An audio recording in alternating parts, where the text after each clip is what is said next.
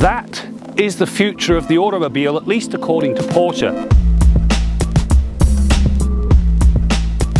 Now that's the Taycan Turbo S. It is, without giving too much away, one seriously manic ride. The question is it a real Porsche? The key to the Taycan is its electrifying personality. In the case of the Turbo S, the front electric motor with a single-speed transmission generates 255 horsepower and 295 pound-feet of torque. The more substantial rear motor, which uses a two-speed transmission, pushes 449 horsepower and 405 pound-feet of torque. The upshot is the electric motors combine to give the S an all-wheel drive capability and the driver access to 616 horsepower and 700 pound-feet of torque. You know, you should never ever misjudge the instant-on power an electric vehicle delivers. This Taycan Turbo S will actually get you to 100k in 2.8 seconds. Now, to put that into perspective, that is as fast as the 911 GT2 RS. When you stand on the gas, you take off down there, your stomach stays here, and it takes a while for it to catch up. It really is every inch a Porsche in terms of its speed.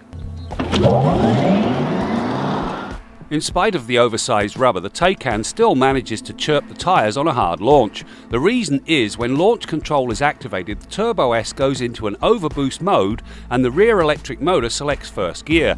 This action pushes the output to a cool 750 horsepower and 774 pound-feet of torque, and it does this from Rev 1. The juice comes from a 93.4 kilowatt-hour battery. Thanks to its unique 800-volt architecture, a nearly depleted battery accepts an 80% charge in an hour and a half using a DC fast charger, which makes a splash-and-go pit stop a quick venture. As for the driving range, well, Porsche says it's pegged at 307 kilometers. Now, this is a very conservative number. When I pumped an 80% charge into the battery, the range meter was showing 327 kilometers. I get the sense the real range should be closer to 400k with a full charge. The cabin of this Taycan Turbo S is absolutely exquisite. Wonderful seats, wonderful materials, and of course all the mod cons. There is, however, one very important button. Right here on the steering wheel. You push that and you activate the accelerator pedal-based regen braking. I prefer that setup simply because now I can control when the regen comes in, and it makes it like a one-pedal drive. The system is so efficient. Have a guess how many years it takes to replace the brake pads. If you guessed once every 6 years, you're right on the money. To keep things flat, the Turbo S gets adaptive dampers and air springs. Depending on the drive mode selected, the damping rate and ride height change.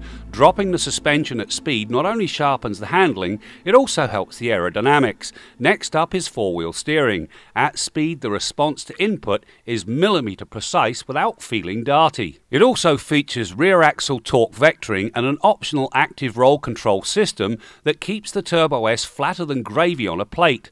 At the absolute limit, the flatness of the body's attitude feels almost eerie. One expects it to roll, nothing surfaces. That's the techie stuff. From the driver's perspective, the lot works to perfection, and it does so invisibly. The only outward sign it's actually doing its thing is the fact the Turbo S dances through a corner while holding the driver's line with a sort of tenacity that belies description. We are, after all, talking about a 2,295 kilogram sedan. You know, the future does look very rosy indeed. That Taycan Turbo S is a proper Porsche by any standard you want to use. The mere fact that it's as fast as the 911 GT2 RS tells you all you really need to know. For Driving.ca, I'm Graham Fletcher, and don't forget to follow us on Twitter and Instagram.